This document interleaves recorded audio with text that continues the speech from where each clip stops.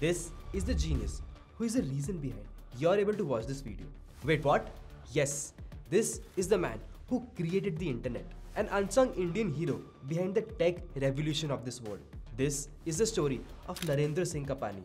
Born in Punjab in 1926, this man always had a curiosity to see if light can be bent. Now, bending of light is very important for the working of the internet. But at that time, it was only known that light travels in straight lines.